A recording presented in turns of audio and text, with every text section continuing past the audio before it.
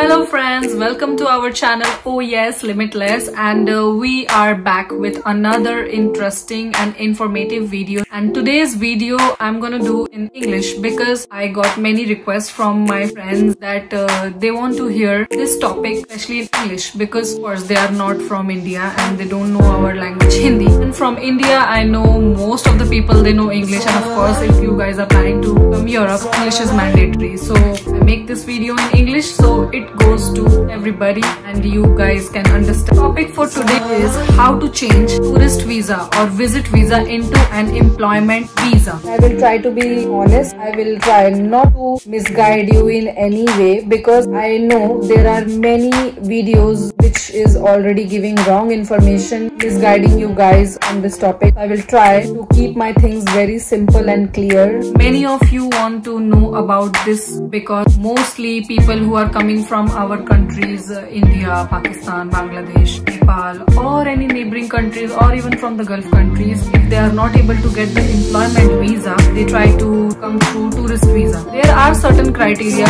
for applying tourist visa which you can find in my next video, but today I'm going to speak about how to change your tourist visa into work visa. Firstly, I will say it is completely legal. Countries in Europe support these type of applications. So if someone is telling you that it is not legal and you cannot do, it is completely wrong, because you can do it. Since I live in Malta, I will be focusing on how to get a job here in Malta more than the other European countries, though it is quite similar with other countries as well, but I'm going to speak particularly on Malta. The first step you're going to do once you get your tourist visa, you need to look for an employer or an agency, because until unless you don't have a job in hand, you cannot proceed to change your application. People coming from their countries, they are supposed to do their homework beforehand. You are supposed to apply through the website, look for the companies you want to apply for jobs, because once you come inside the country, you will have very less time to search for jobs. That means you have to do your homework beforehand. In my suggestion, you can easily get job through online portals like LinkedIn, Facebook community group, Indeed. Here in Malta, LinkedIn and Facebook is highly recommended because most of the jobs you will end up getting from these sites, and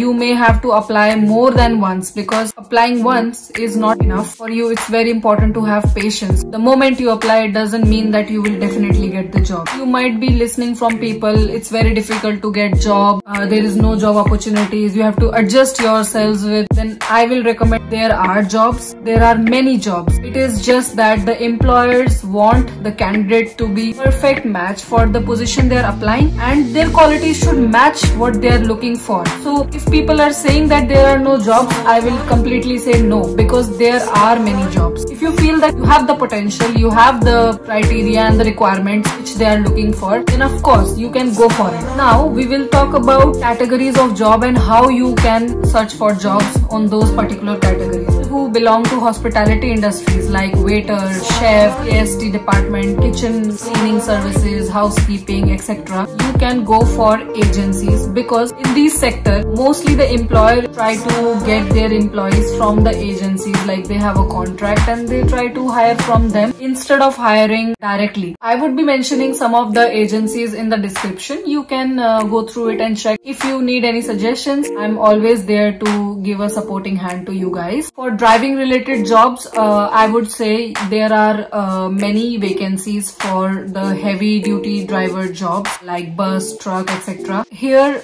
you can have direct employers as well who can hire you. Malta has recently changed the rules for taxi drivers. They need European license. They need to stay here for a while, at least 1 year, and within this 1 year they can apply for their driving license in Europe, and then they can go for taxi driving jobs. For jobs like technician, carpenter, delivery driver, mechanic, electricians, and all the labor related jobs, you guys can go for the agencies, because these occupations are also mostly hired through agency. I will also suggest some of the companies in my description, so you can online apply through their website. For corporate related jobs like administrative assistant, front desk, finance assistant, or tax, engineering, all other blue collar jobs, mostly the companies are MNCs and they they prefer to hire directly. So if you know companies, those who are providing your desired job, you can directly apply from their website. During the summer season or the starting of the summer season, the openings are a lot, so you guys can apply beforehand. For the students who are